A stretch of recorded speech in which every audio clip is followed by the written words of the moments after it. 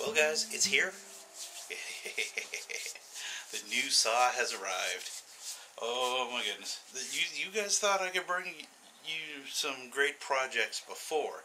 This saw is really going to help me up my game. I mean, the features on it are just that much better than the Dewalt, the Dremel I've been using. But the Dremel's a good saw. This is a better saw. So let's get to it. This pretty yellow box here holds my brand new Dewalt 788 scroll saw. I mean, it literally just showed up a couple of minutes ago. So let's see. Grab a knife. Let's see. Knife? Yes, we have a knife. Okay.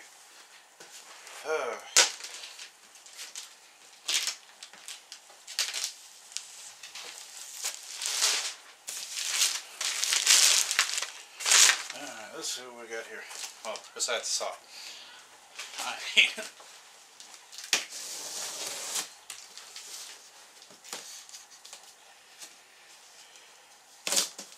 There we go.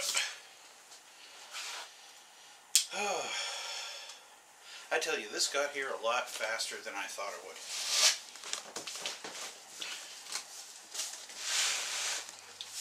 The original place that my father was going to get it from said that there was a recall and there was all sorts of restock issues and all that. And he called up Dewalt and they said, no, I don't know who told you that. So I'm not going to name any names because I'm not here to create any enemies. I'm just saying it's here. So happy times are here again.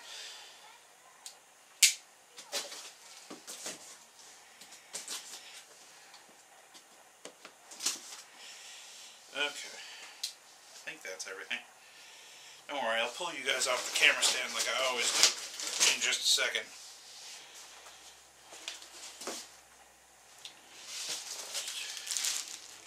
Get all the packages and stuff out of the way before we look at this bad boy. Oh, yes. Oh, okay. So I do have to put the table on it myself. Got it. Alright, so as you've heard me rustling around with plastic, there it is. Now, this is my first time owning such a nice saw. I mean, I had, like I said before, I have worked on my father's 30th anniversary Excalibur over there. But this is a slightly different animal. Unlike the unlike the Excalibur, where the whole blade system tilts to give you your angle for tapered and angled cuts, on this one's similar to the Craftsman, where it's the table that tilts and the blade stays vertical. So, anywho, well, what it looks like is I'm going to have to set up another table to put this on so that this thing doesn't scratch the crap out of my father's workbench. I'll pause you guys here and continue the video in a second. Now, one of the things that I'm absolutely going to love about this saw compared to the Dremel saw is this right here, this flexible, positionable air hose. The one on the Dremel, it does the job. It blows the chips away from the blade, no problem. But you have to unscrew it, lift it on that metal post every single time you want to change holes on your project. This, I can just set it, forget it, and go for it. So that works. Now, this gigantic cast iron table, which is a lot heavier than I thought it would be, I still have to attach that to that carefully. I mean, now granted, it's a simple procedure. It's just 2 screws through here and here to attach the table. I'm not entirely sure if I'm going to keep the part holder on the saw or not, but I'll figure that out after I start using it. I'm actually still working on a project, the 68 Corvette convertible scroll art. So I'm going to finish that project on the Dremel saw, because my father had a very good point. You don't want to learn a brand new saw on a commissioned piece, because that is actually ordered by a customer. It's not something we normally make. Now, so I have to assemble. Scroll saw assemble. Okay, yeah, that was bad. Alright guys, be right back. Okay, now, this scroll saw came with a tool that I have absolutely no idea what it's for. Because the instructions don't mention the tool. And it's this little flat metal piece. It looks like a attempt at a screwdriver or a shim for something, but I read through the entire quick start instructions and it's not there. So I guess I'll have to figure out what it's for. Alright, let's see what we got here. So we're up under the saw attaching the table. And as I get down on my knees and pray to the scroll saw gods to be nice to me, let's see what we got here. Hopefully I line this sucker up right.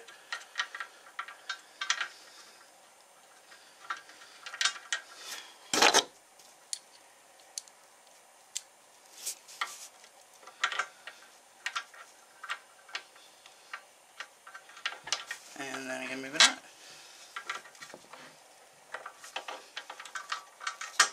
There it goes. Okay, I just had to get the first screw to find the threads and get that happy-go-lucky thing in but not tight so I can line up the other one. Okay, so that's in. I'm gonna go around the other side of the table. Okay. I know. This may not be all that exciting for you guys, and I apologize for that, but this is extremely exciting for me. I'm going to baby this thing for as long as I can. I think I got it started. I may have to dig into my father's T-handle wrench. Nope, it didn't start. Fell back out. Okay. Whew, my knees do not like hitting up and down from the floor.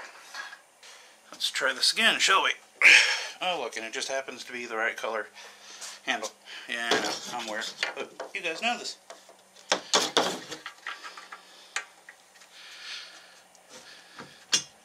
Aha! We have contact with threads.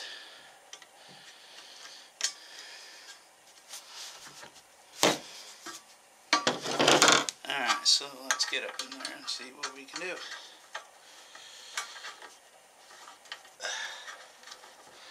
Wow, they literally designed this saw so that you can just barely get an Allen wrench in there to attach the table. Well, I mean, how often do you replace the saw or the table on a saw? So I can see why they made it this way. Those screws are in loose. Okay, what I need to do for now to make sure the table's lined up is toss in a blade. See how it lines up between the two blade clamps. Now,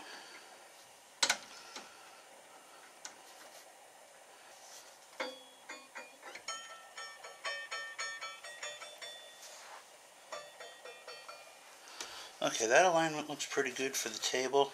It's not exactly dead center yet. Let me massage it a little bit. Alright, so that's lined up. Now I can actually tighten everything down.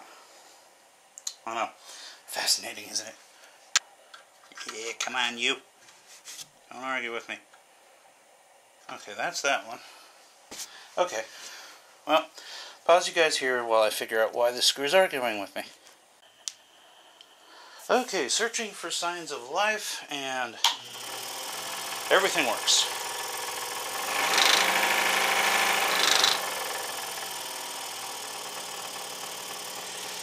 Including the air hose. So, everything's hunky-dory. Everything works right out of the box. It's ready to go. Now I just have to make a space for it in my room so I can learn this bad boy. But before I do that, I still need to build that stand, which is hiding in that little yellow box in the corner over there, over by the sander. Well, Dewalt went and dropped the ball on this one, guys. The stand that they sent my father is missing both of its front legs and one of the two supports to actually hold the saw to the stand. So that's fairly useless, but we'll deal with it. We'll figure out something. Hopefully they'll write it and send us a new one. So I have the stand that I've been using for my Dremel saw, so that's not a problem. I can just use that table and everything will be hunky-dory. I'll figure it out. But don't worry, guys, I'm going to be bringing you the first project on the new saw as soon as I can. I'm going to take some time, do some simple cuts, and get used to how the saw reacts to wood and to work and to different types of blades before I get back on the convertible Corvette. And I will bring that video, guys, to you as soon as I can as well. But all in all, I'm a little disappointed in Dewalt for not sending a complete product to a customer. But the saw itself is perfect. The saw is fine. There's nothing wrong with it at all. So I'm going to get that into my room, get the Dremel out of the way, and get this saw set up and do some practice cuts. And alright, guys? Okay, you guys are going to hear a lot of background noise because there are some kids playing in the neighborhood outside my window. But those two screws, right, let's see if I can get my finger. Those two screws right there that are very close to each other, that's where the light attaches. That this big guy here.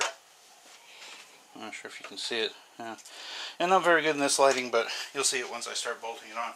I have to remove those screws so that I can get the light attached. Now, where the heck did I put the Allen wrench? I swear, guys, there are times that I would lose my head if it was not attached. I have the bulb, I have no Allen wrench. I have put it down somewhere. I will be right back. The shop light is installed. I still need to adjust some things to make it all happy. They use some kind of proprietary screw to mount this light. So you have to, come on brain, function. You have to use their supplied tool to mount the light, or you're pretty much screwed. It's kind of, it looks like you could use a Torx head bit to do it, but I didn't have the right size one, so I'm just gonna deal with it as it is. Now, I have to shift some lighting around in the room because the lamp, while very bright, is a spotlight compared to the area light that I was using. That big magnifying light on the Dremel. So I'm going to do a couple of test cuts on that piece of 1/2-inch poplar sitting on the table. It came with a couple of really cheesy number 3 non-reverse skip tooth blades. I'll get some test cuts in, see what I can do, and be right back. Well, guys, the saw is set up, everything's running. I've leveled the table with a neat little trick. I wish I could remember the person that I learned this from on YouTube so that I could give them credit for it, but basically, a long time ago, like back when I just started scrolling, almost 2 years ago now, learned a neat little trick for leveling a scroll saw table to find out where 0 really is.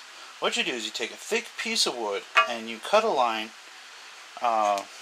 into the face of the block, and then once you're done, you don't have to cut in any deeper than enough to score the face of the block. You pull that block behind the blade, and however far off one way or the other the blade is from fitting into that slot you just cut, you loosen the table and adjust it until the blade lines up with the slot that you cut in the block, and that is 0. That's 90 degrees for that particular saw.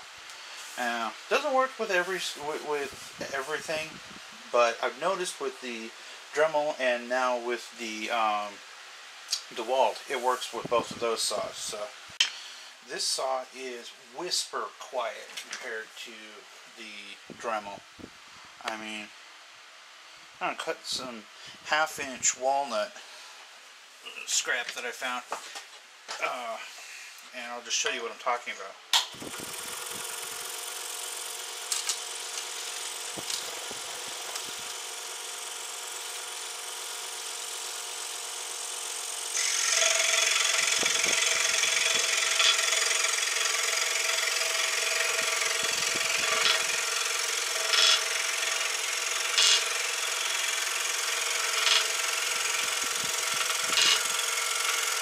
Now, I don't have the blade speed set all that high because I'm still not used to having a variable speed saw yet.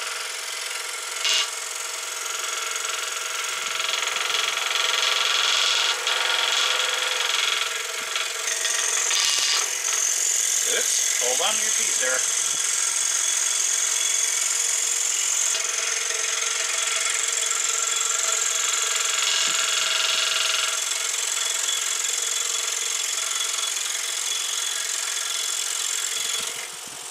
Now this is 3/4 inch thick walnut. I was wrong by saying 1/2 inch.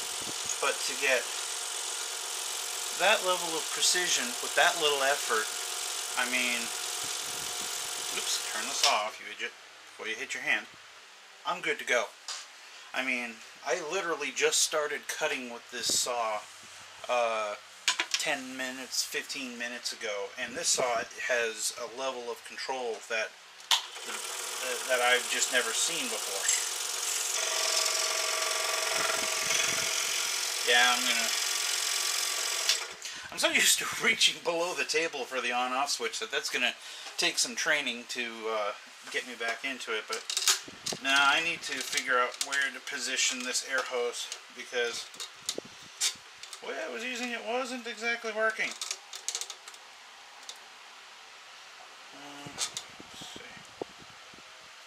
Let's try that.